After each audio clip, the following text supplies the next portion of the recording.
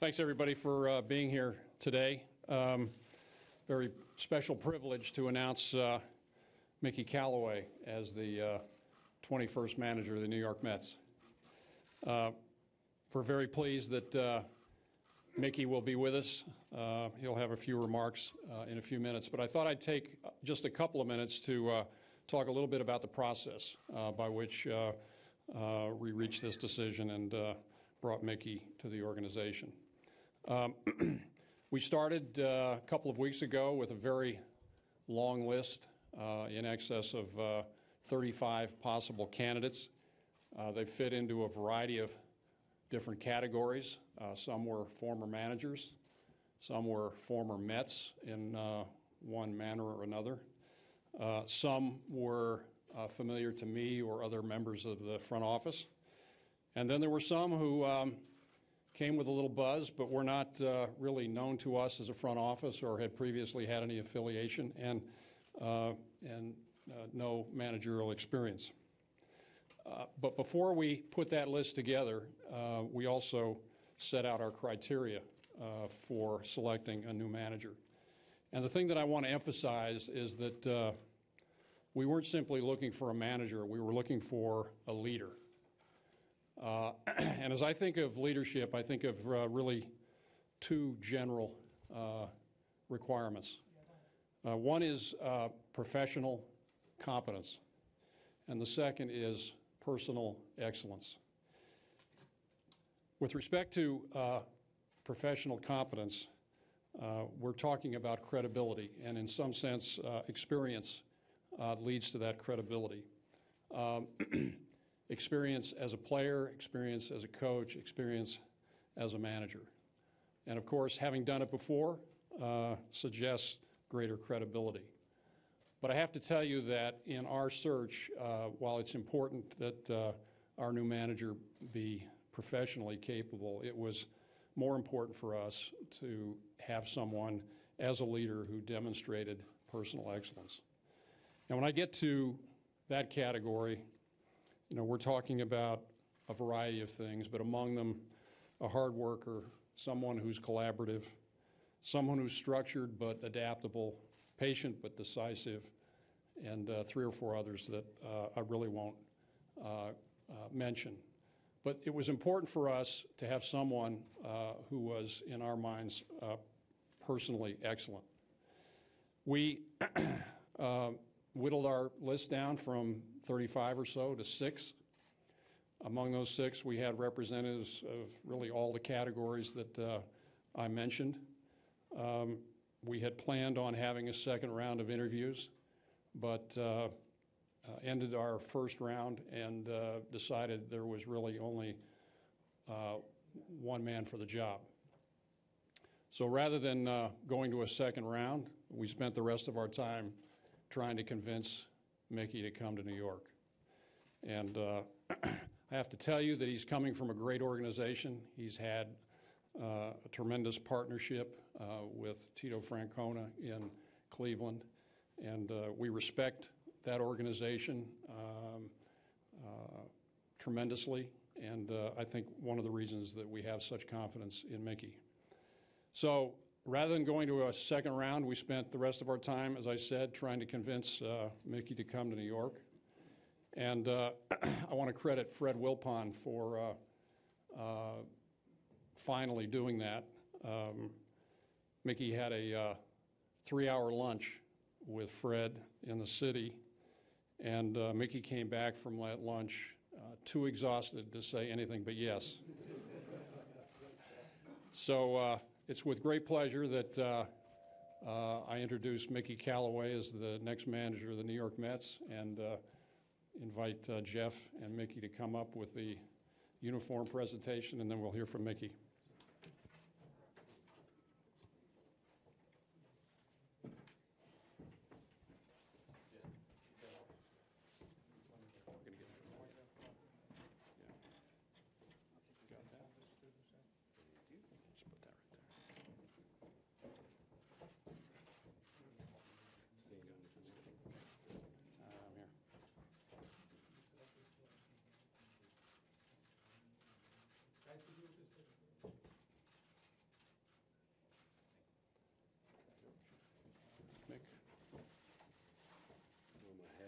jersey here.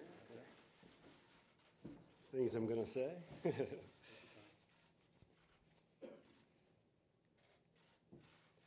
Well, put a lot of jerseys on before. Let's hope I can button it the right way.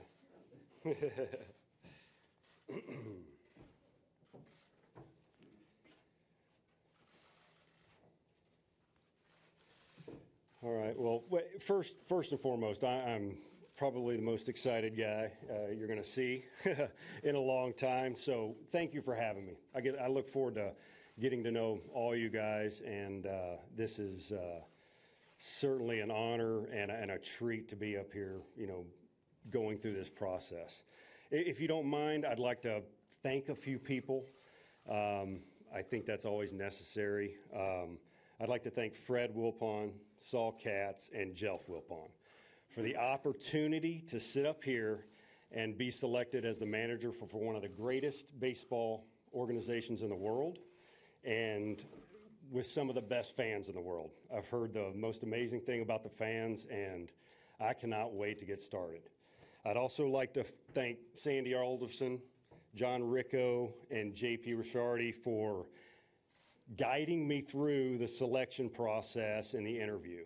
I think right away when he started asking questions to me in this interview, it became clear that we were on the same page and that we wanted the same things.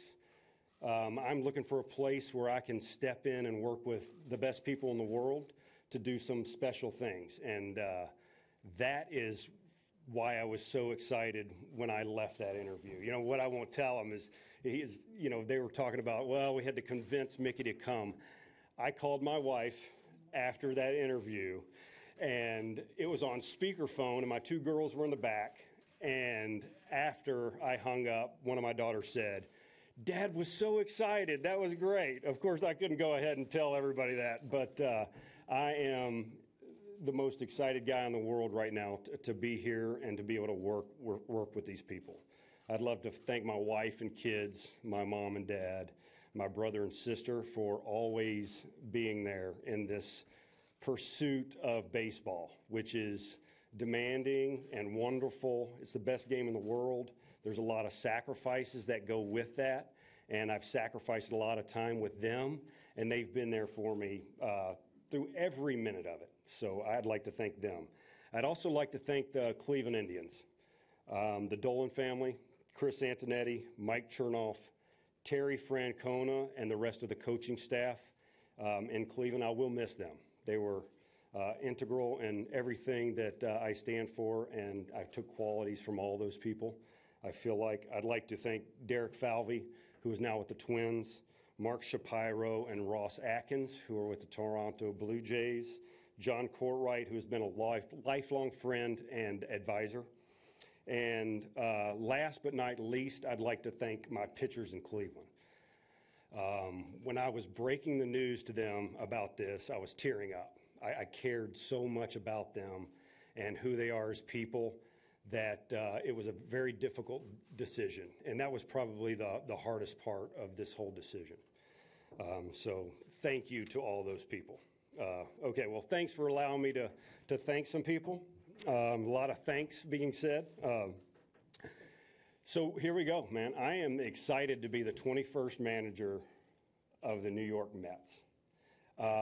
What a great history this organization has. And I did a little studying up on some of the history, and I already knew that Casey Stengel's number was retired and that he was the first manager ever here.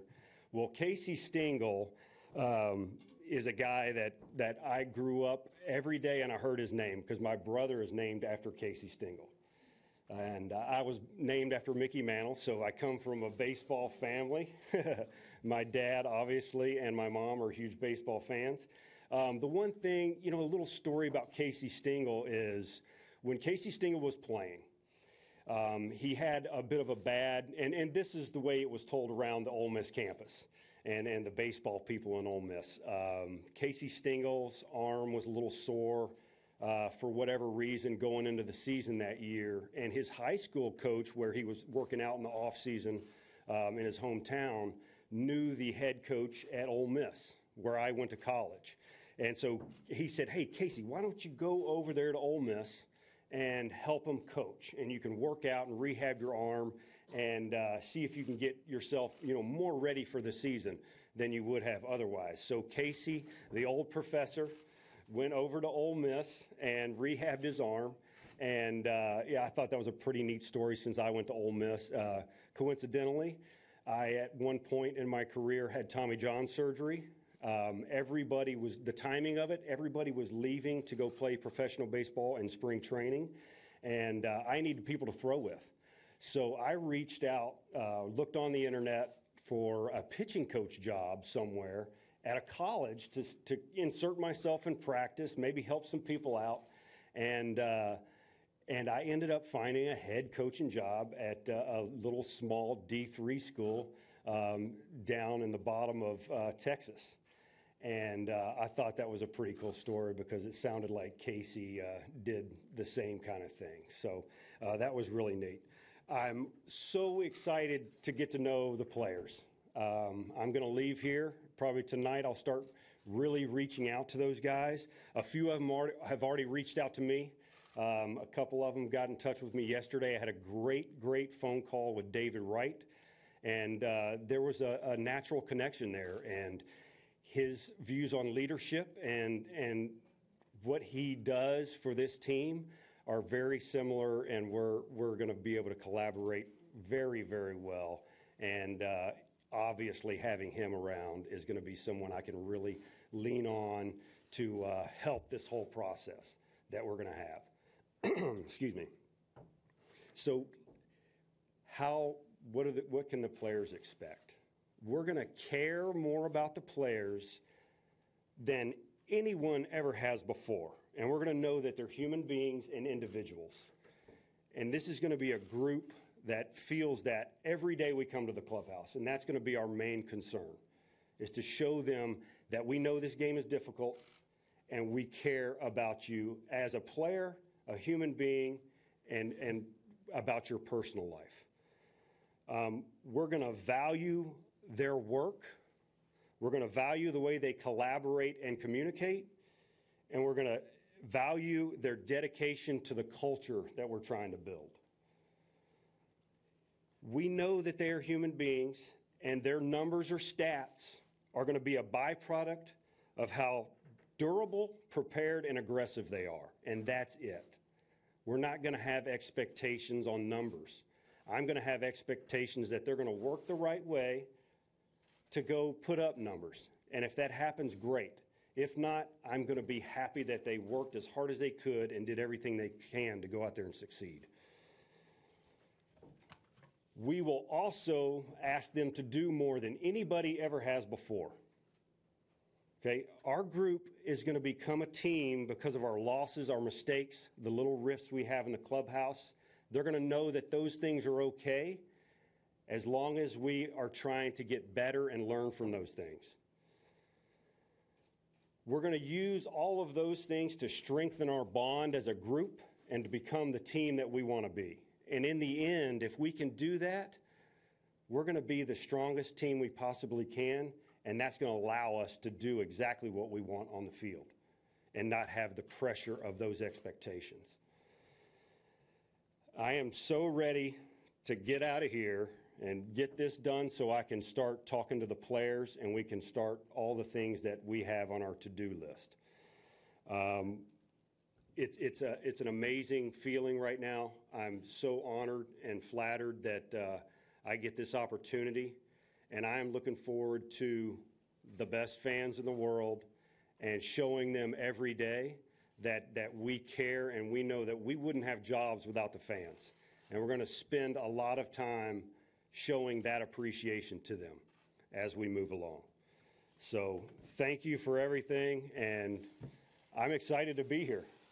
I'm elated. Thank you very much. At this time, we'll open it up for questions and answers for both Mickey and Sandy.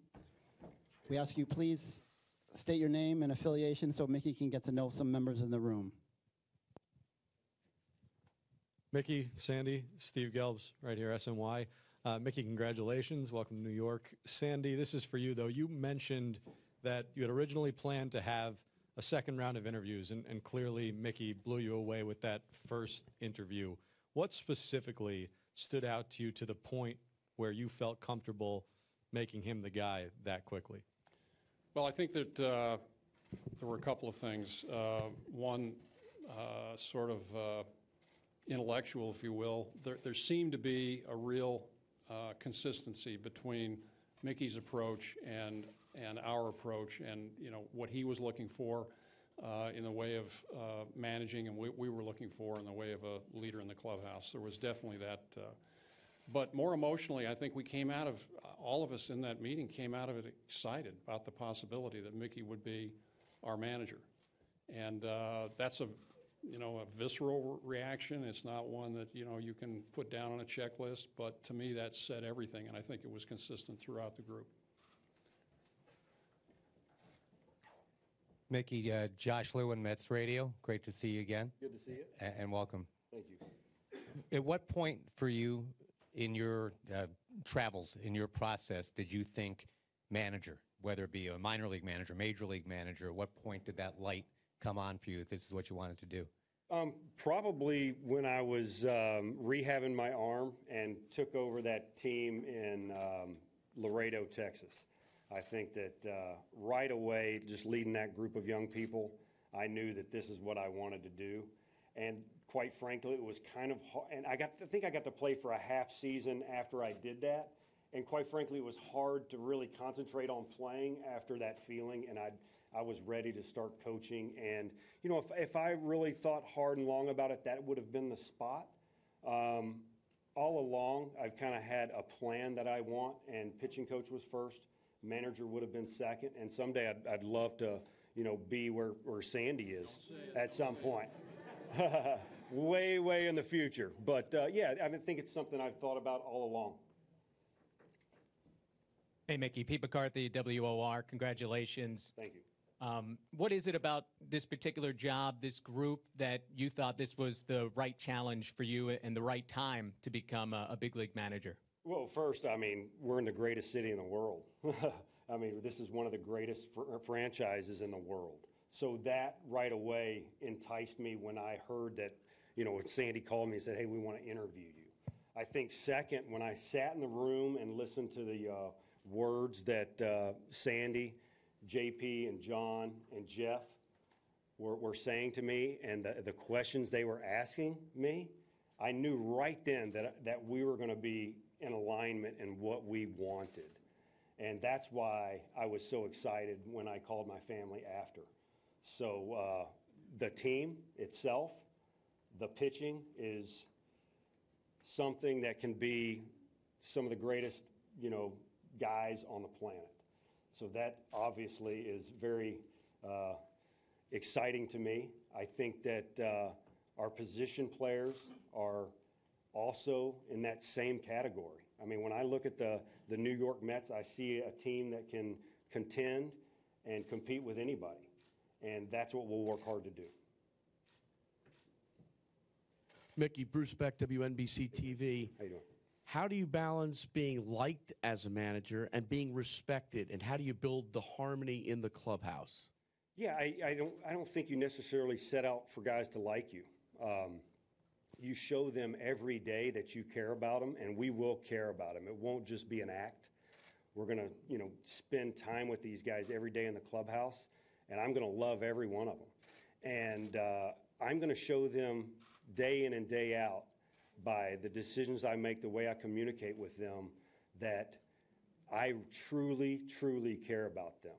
So, if I can do those things, and it's going to be hard, and it's going to be hard and long hours, and it's going to be tons and tons of communication. If I can do that consistently and do all the things that we talked about in my interview, then I don't have to wonder if people like me. They're going to like me and respect me. Mickey, hi, how are you? Andy Adler, Pix 11 News. Welcome to New York. You mentioned you're anxious to get going and get things going. What is your first move as Mets manager? I'm going to reach out to the players. I think they deserve, I know they got the news, obviously, from some other source than myself, but I'm going to reach out to them let them know how excited I am, and we're going to start this very, very, very important offseason for this 2018 season. This next 3 months are going to be critical to what we are trying to do during the season, and we're going to get to work right away. Rich Catino, ESPN Radio. Welcome to New York. Two things resonate on your resume. One is how pitchers got better year after year under you, and the second is sitting near Terry Francona every single waking moment. Can you talk about those two things and what kind of a professional that's made you become? Well, I mean, just being around Tito, all those things that we talk about, he does on a daily basis, and just being around him and seeing what it takes to be a really good manager, obviously, it prepares me for whatever I have to do. He's the best out there, bar none. I've been around some of the best in the game, and he's the best. And he truly cares about everyone, and he is prepared. He prepares his players. He empowers his staff to do their jobs. And I couldn't have been under anybody better to prepare me for this job here in New York City.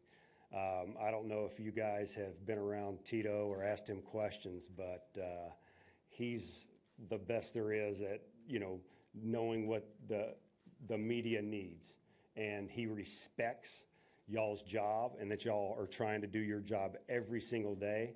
And he's relaxed and gives you guys the answers, and I will do the same thing. Hi, Christy Ackert, New York Daily News. For both of you, Sandy and Mickey, I would assume pitching coach is going to be high on your priority list. How will that be handled since Mickey has so much experience in that area, Sandy?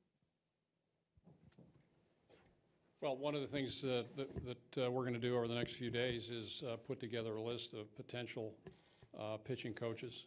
We already have a partial list. We want to make sure that it's as inclusive as possible.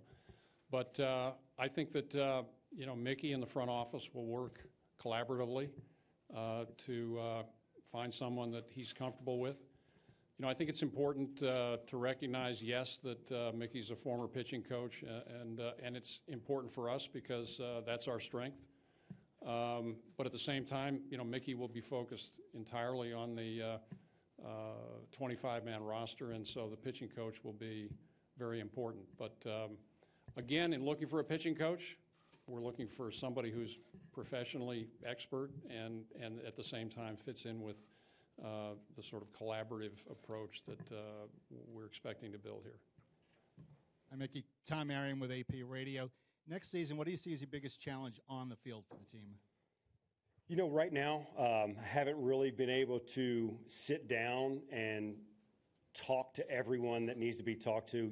Looking from the other side of the field, that would be a mistake to comment on that. So I think we all need to sit down and figure out the things that needs to be addressed, because we're going to address a lot of those things this winter. Hey, Mickey Beck here, Kevin Marr from News 12 Long Island. This is a team that's had pitchers racked with injuries in your professional career.